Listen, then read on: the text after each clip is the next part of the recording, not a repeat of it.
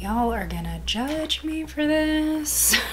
So I've never been quiet about my hatred toward magnetic lashes. I did a pretty scathing review here on the channel of a pair last year, and releasing.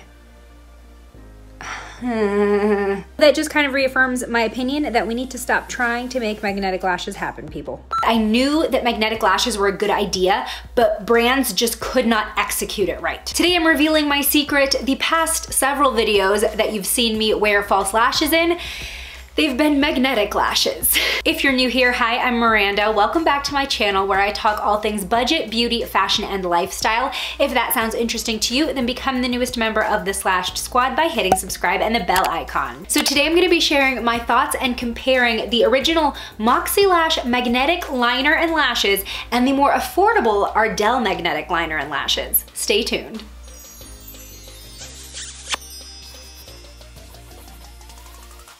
All right, let's talk about the original and much more expensive version of this product from MoxieLash. I remember seeing the ads on Facebook and thinking, oh my gosh, they did it. They fixed the problems. Because the main problems that I had and why I hated magnetic lashes were that they would constantly lift up at each corner. The band wasn't flexible or curved enough to actually lay down on the lash line. And they would just kind of drift off of my lash line throughout the day until they were just hanging on to the tips of my natural lashes. So the idea of magnetic liner addressed both those issues and I was intrigued. But I'll admit I did not buy this product right away because it was so hella expensive. So thank God they sent me some to test out because otherwise this video would not be happening. So the prices of the MoxieLashes, you can get a kit with one pair of lashes and one liquid eyeliner for $75. You can buy the liquid liner alone for $45. They also have a gel liner version for $35. And if you want to buy a pair of lashes alone, those are also $35. Now recently at Sally Beauty, I discovered that there is an affordable dupe of the MoxieLash product, and that is the new Ardell Magnetic Liner and Lash Kit. So these do come in different styles of lashes, and they are basically the same styles that Ardell carries in traditional lashes. One kit will cost you between $16 and $20 depending on where you get it, and you can buy the liner individually for $10, but they do not sell lashes individually. So I actually tried the Ardell lashes first, and one of my first impressions was that the liner was a little bit tricky. It's a very thick and sticky formula, and I had a hard time using it to create my entire eyeliner look with my whole wing and everything. So after testing this for a couple days, I discovered that for me the best way to use this was to actually do my liner normally with my go-to NYX matte liquid liner and then stamp this really close to my lash line just to create that magnetic strip of liner. I felt that method to also be the most comfortable because, like I said, this is a very thick formula. It's also waterproof, so it can be hard to take off. The only thing that I own at home right now that removes this is the Physicians Formula Matcha Cleansing Balm. That definitely helps dissolve it, but even still, I'm kind of massaging it in for a little bit. But the fact that it's waterproof is also a good thing because you don't want your liner to wear off and then have your lashes fall off. But did they work? So I can confidently say that there was actually really no learning curve with these. The lashes snap on to the liner really well and they did not move all day. I went outside, I ran errands, and there was no lifting, there was no drifting. They stayed on my lash line. So overall, despite the liner, which is a little hard to work with, I was very happy with the results of the Ardell lashes, especially compared to magnetic lashes I had tried in the past. Now this week, I've been testing out the original, the MoxieLash liner and lashes. So right off the bat, I was very, very pleased with the fact that they had a liquid version of their magnetic liner. They also have the gel, but I think having both options is really important because it's just a preference thing. I always use liquid eyeliner in my normal makeup routine, so that is what's familiar to me, so I liked having that choice. However, the texture of this liquid eyeliner is much less liquid than it is creamy. So again,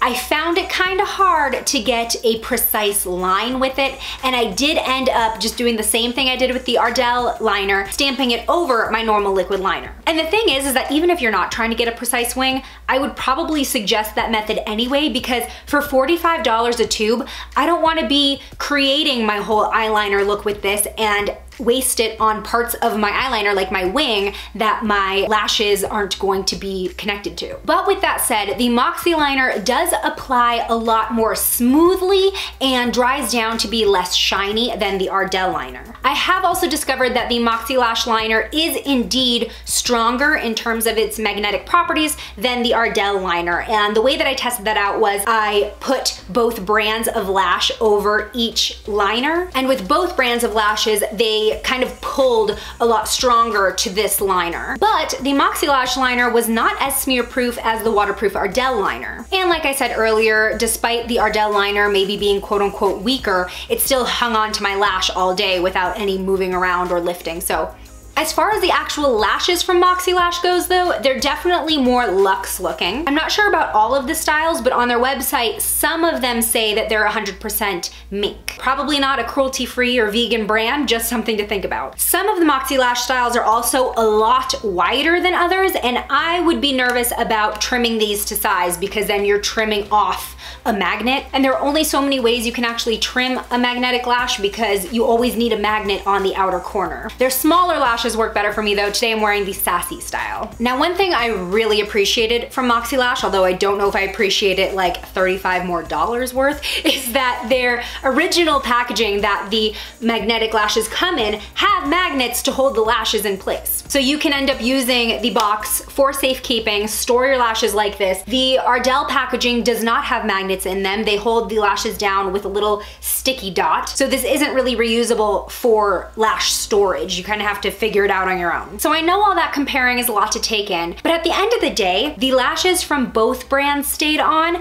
So I personally have a hard time justifying the MoxieLash price, just for my budget. I kind of like the MoxieLash styles better, but I'm gonna be repurchasing the Ardell liner when it comes time to, because that's what's in my budget. So now that I have found magnetic lash products that actually work for me and that I have been using consistently, do I think that these are better to use than glue-on lashes? Kind of. Like I said, I've been wearing either of these brands almost every day for the past 2 weeks-ish, and it's so much easier to put on. It streamlines your routine if you do want to incorporate false lashes. You don't need to be as precise with placement as you do with glue, because obviously with glue, if you hit the wrong place on your lid, like, it's over. But if you're just laying down your liner as usual and then just popping the lash on, I mean, it's just so much less nerve-wracking and in general quicker. And as you saw, I use my fingers with these because you don't need to be so precise. You don't need to like get up in there all surgically with your tweezers. And you also have a chance to like peel them off and put them back on if you didn't quite line them up right the first time, where with glue-on lashes, that can be difficult. You have to start layering glue and everything. So because they're both easier and quicker to apply, I feel like this is a great option if you do like wearing falsies every day. And the fact of the matter is, these lashes are supposed to last you a very long time, much longer than the disposable lashes, which you can get maybe 3 to 4 uses out of if you're very careful. So as long as you take care of these and you're just replacing the liner every so often, it could also end up being cheaper than buying disposable lashes. Have you tried magnetic liner and lashes yet? Let me know in the comments below. Today's shout out goes to Rosia. Thanks for being such an awesome Slash Squad member. And join me over in this video next, which was my last magnetic lashes review, which was a total fail. I'll see you over there. Bye!